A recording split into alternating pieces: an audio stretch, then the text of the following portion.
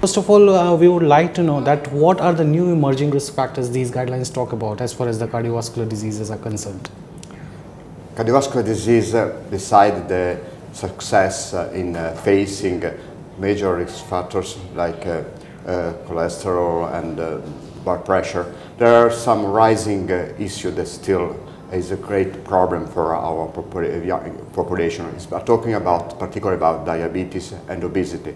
This is also due to the changes in the habit and unhealthy lifestyle. Is there any special population subgroup or a special kind of the group that these guidelines, focus on? Yeah, we focused particularly not only to the general population, but we realized there are some subgroups that really are neglected because are at a low absolute risk. We're talking about young people. Instead, they may present very high risk profile due to unhealthy condition like smoking, may present an obesity situation that need to focus our attention in order to highlight and increase the awareness among this population to reduce the further risk of cardiovascular disease.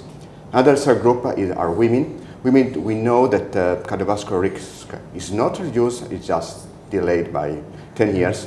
And there are specific female conditions like polycystic ovary syndrome or eclampsia that needs our interest, attention in order to reduce further involvement in cardiovascular disease. And also aging. Old people, we often is an emerging population that we have to fight in our daily practice. We have very little against randomized controlled trial evidence of this. Also, our intervention should be wise regarding and focus on this population. Right, sir. What about the individual intervention, or let's say intervention at the community level or intervention at the population level? Which do you think shall be the preferred approach?